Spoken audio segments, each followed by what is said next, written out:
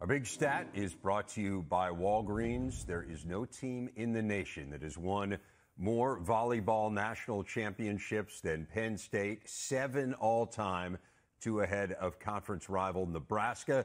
Nittany Lions' last national championship came in 2014, and they won one in 1999. And our big interview was a key member of that team, and great to have her with us as we are joined by the head coach of the Nittany Lions, Schumacher-Cawley. Coach, great to have you. When you think about those national championships, what pops into your mind? I mean, just how fortunate I am to be a part of this program. And, you know, I always think of the great times we had with my teammates. And, you know, when we won, it was in Hawaii. And I don't think you could have asked for a better trip. So, no, I'm just really special friendships and time of my life. Yeah, you're floating around and you're in paradise. So that's a pretty good combination. Let's talk about this year's team. You guys are 4-0 in the Big Ten. What have you been most pleased with in terms of this conference start? You know, I think just that the fact that we're getting better and better every week, that's been our goal, and we're working really hard. And, you know, it's hard to win in this conference. It's hard to win, period. And I'm happy for the team and for their growth so far, and that we're going to continue to do everything we can to prepare this group. Well, you talk about preparing this group, and it was interesting to look through your non-conference schedule. And I know you're not alone in this. A lot of Big Ten teams schedule really tough non-conference opponents as well. And I guess I'm just always interested in the balancing act, because here you are in this conference, which is far and away the best volleyball conference in the country. You know you're going to get matches that will really challenge you. Frankly, you know you're going to lose some matches along the way, because that's just how good this league is. So how do you decide, like, how many challenging non-conference matchups to have versus how many you need just to build some confidence to get some W's?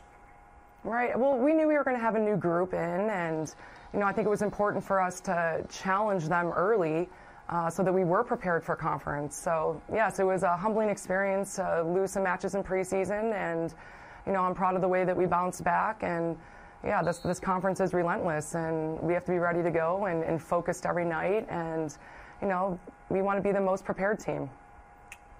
Well, the teams you have to be prepared for this weekend include Ohio State, and that's going to be a really interesting situation for Mac Pedraza. She was, of course, a really great player for 4 years at Ohio State. Now she goes against her former team.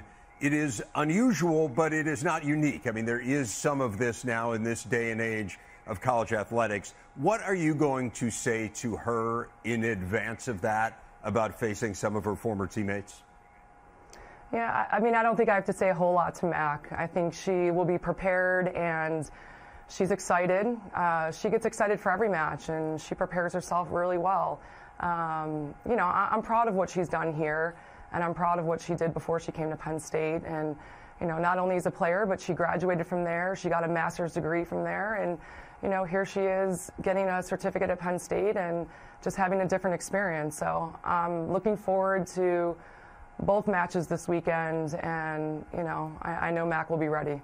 Yeah, you do have some good ones coming up this weekend. It's also Alumni Weekend, which to me has got to be really interesting for you. I mean, you are someone who's so deeply connected to this program. We talked about the 1999 National Championship. You've been an assistant coach there for quite a while before leaving and becoming a head coach elsewhere, and then coming back and serving as an assistant. So kind of take me through what it's like for you as an alum, as someone who loves Penn State and who played there and is so connected to those players, but also now as the ambassador of the program, as the head coach and the person who is welcoming some of your former teammates back to the fold.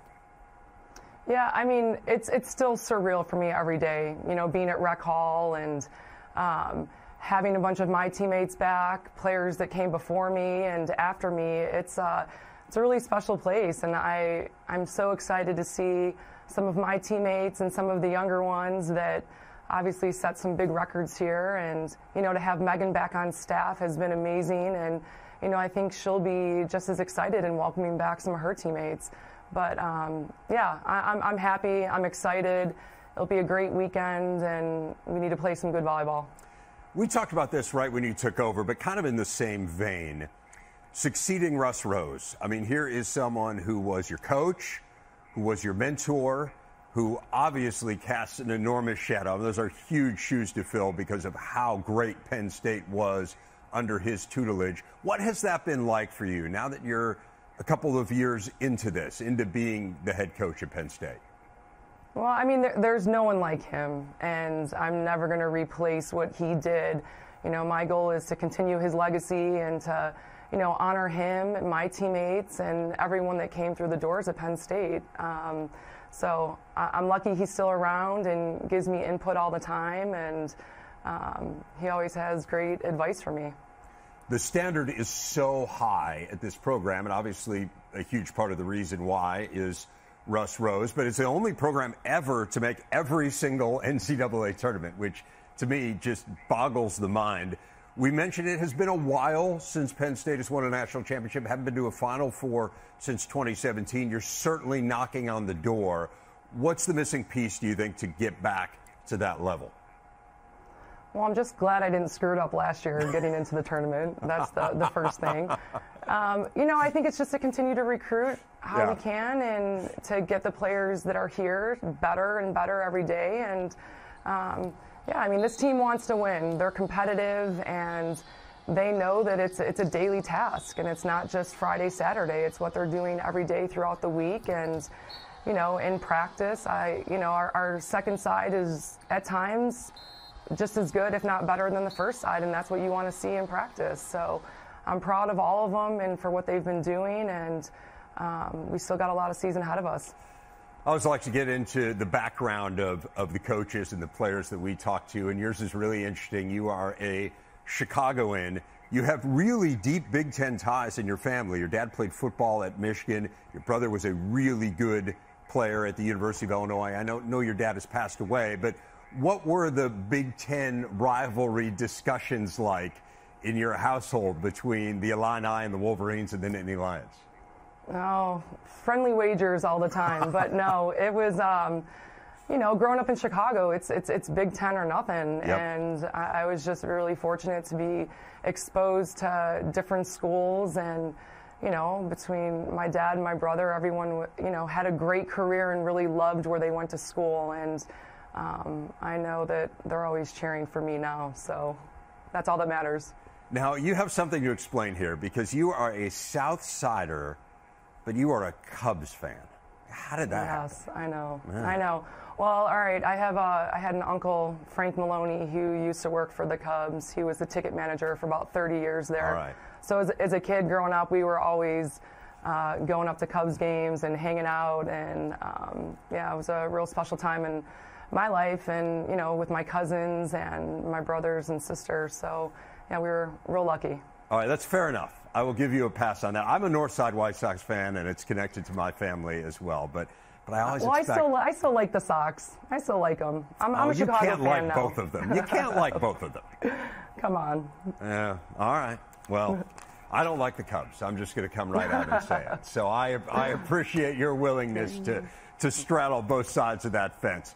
You were a fabulous high school athlete. I mean, not just a great volleyball player, but also an incredible basketball player. You were inducted a number of years ago into the Chicagoland Sports Hall of Fame. And I was looking at the induction list when you were put in that Hall of Fame. Gale Sayers, Dick Butkus, Andre Dawson.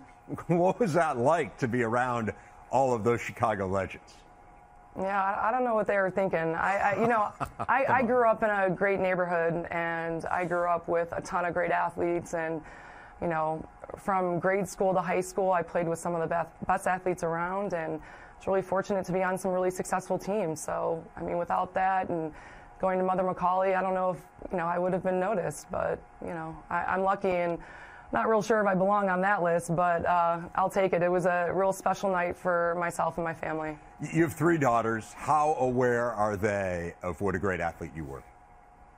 Oh, I don't know. I mean, you know, I think they're more, let's say, obsessed with the Penn State girls and want to know everything about them and what they're doing. So, you know, I think they know we had a good high school team, and, you know, that's really about it. I think they're all Penn State, and they're really into it. They come to all the matches, and they know who's who on the other team. So right. I'm lucky. I'm lucky they love it, and I'm lucky that I have a great husband that takes care of them.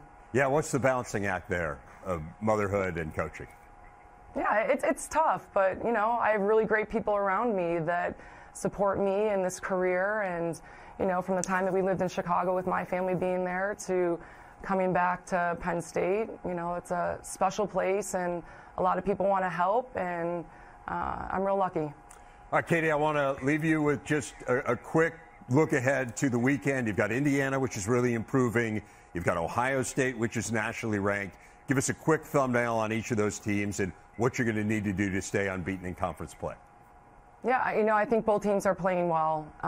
You know, I went to college with Steve Aird, the head coach at IU, and I think he's done an exceptional job there, and they compete hard.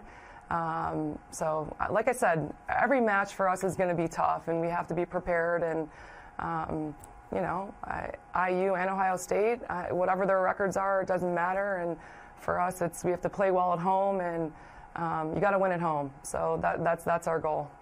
Katie Schumacher-Cawley, always fun to visit with you. Thanks so much for taking the time. Best of luck this weekend, and again, really a pleasure as always. Thanks. Great to see you.